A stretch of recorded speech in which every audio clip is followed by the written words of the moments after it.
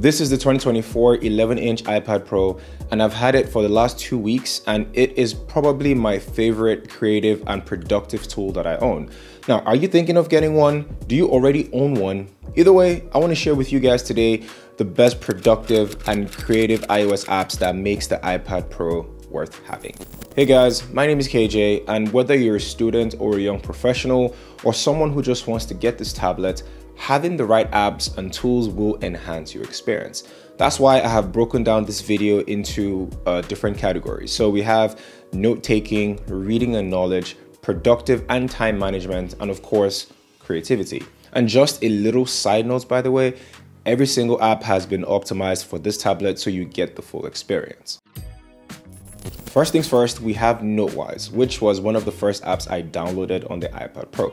Now, as a creator and a business owner, I had to consistently write down my ideas because they come to me at the most random times in the day. And the best thing about this app is it syncs across your devices. So your phones, your laptops, and of course, your tablet. So if you're in the bathroom and an idea comes to you, you can quickly note down something. And when you're in your office or you're just more comfortable, you can bring out your iPad and actually expand on that idea. The interface is clean, it's not distracting in any way, and you can start writing in seconds with a number of powerful tools, like drawing shapes, for example. So if you're a student and you need to draw a ton of shapes for your business or your engineering class or your business class, it can easily be done here. You can also take advantage of the multitasking feature of the iPad Pro. If you need an image from a website, for example, and you just want to bring it into your notes, you can easily just do that side by side. Microsoft OneNote is one of the most popular note-taking apps in the world.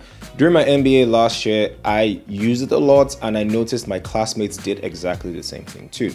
It auto-syncs with any and all your devices and carefully separates and categorizes your notebooks into sections and pages with different colors to differentiate which subject is which one for easier access. You can also insert images and draw objects, but it won't give you that same drawing feature like Notewise does. But overall, it's pretty good and straight to the point. Now, most students will gravitate towards this, especially if your school has some sort of a partnership with Microsoft like mine had. It's just easier and it's already paid for, so why not? Now, let's not discount the native Notes app that comes with the iPad Pro. You get the advantage of it's being made by Apple. Now, the Notes app is simple yet effective, and it syncs natively if you are within the Apple ecosystem. So if you have an Android phone, for example, then you do not have that access to this app at all. And I think that's its major downfall for a lot of people that have a different phone than an iPhone. Now, I love the Notes app, but I think the interface is also very bland in my opinion, which is why it's number 3 on this list. All right, let's talk about reading and knowledge, and this is where the advantage of the great display comes in. The first on my list is Marvel Comics, and if you love reading comic books, the 11-inch OLED display makes it feel like you're reading an actual comic book.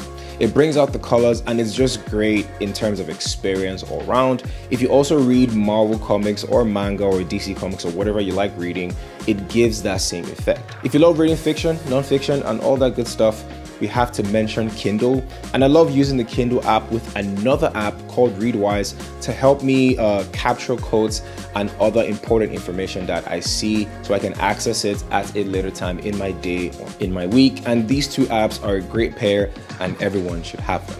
Keep Link, as the name implies, is a great app for storing links to anything like articles, downloadable content, videos, and many more. And last but certainly not the least, for the reading and knowledge category, we have Shortform, the world's best book summaries. Now, you can save quotes, ideas, motivational text that you can go back to. Now, it might be an idea, it can be something that sparks your mind to brainstorm. All can be saved in one convenient location. Of course, this should not replace reading actual books. Instead, both things should work in tandem with each other. The first on the productivity and time management apps is TickTick. This is an app that I have been using since 2020, and it is a to-do list app with a few extra features. It's just simple, and the color theme resonates with me more than anything else. It also has the Pomodoro technique, 25 minutes work and 5 minutes rest. That has helped me be more productive because I'm somebody that can spend 2-3 hours just working and I have no breaks. So this technique kind of makes my just gives me more clarity in what I want to do. It also has a white noise feature to help with productivity and helps its users focus for a longer period. I know I just said I don't like it, but if that is something that you do, it has that. I highly recommend this app though to anyone struggling to get their shit done. Todoist, just like TickTick, is a to-do list app also, and a planner, so to speak. You can simply put a task or reminder and it smartly inputs that into your calendar. This is also great for teams and delegating tasks for projects. I will say I prefer the interface on this app than TickTick. The red and white is more compelling. The downside though is the Pro version is kind of expensive and it's more expensive than TickTick. So if money is really an issue for you, then I think TickTick is preferable. Google Calendar, yes, Google Calendar is the most underrated calendar app on this list. Most people don't use it. I have no idea why. And I think it's just a shame because Google Calendar is one of the best things out there. From setting meetings and events to being integrated with your Gmail, so it automatically adds events or tasks from your Gmail into your calendar without you having to think about it.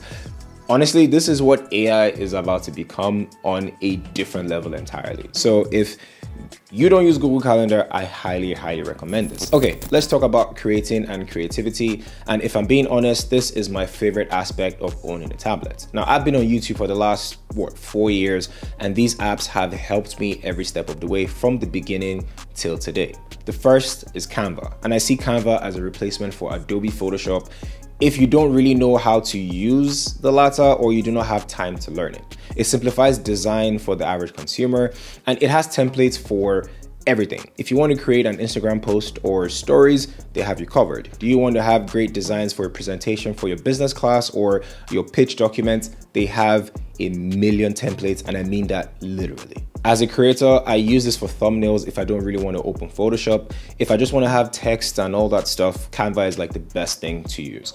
Fun fact, I've used Canva to design the thumbnail for this video. So if you're a creator of any kind, I highly recommend Canva. Now, when it comes to editing pictures I use for my thumbnails, Adobe Lightroom is where it's at. Again, the 11-inch OLED display takes full advantage of this app, as you can see your pictures in great quality and great detail. You can zoom in to get those little fine details done. You can add LUTs to your images and many more. Lastly, we have Mojo, and Mojo is an app I use for when I want to get text on my screen in any shape or form. It has different styles, it has different genres, and you can also edit it however you want.